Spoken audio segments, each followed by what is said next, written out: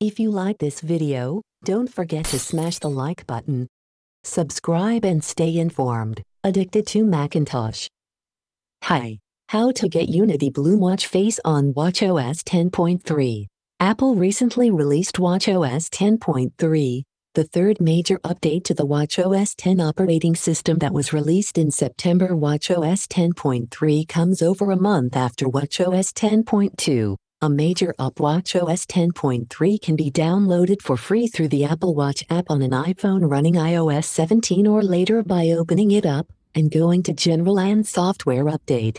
To install the new software, the Apple Watch needs to have at least 50% battery and it needs to be placed on a charger. The watchOS 10.3 update includes a new Unity Bloom watch face to celebrate Black History Month. Hope you enjoy this video. Have a nice day.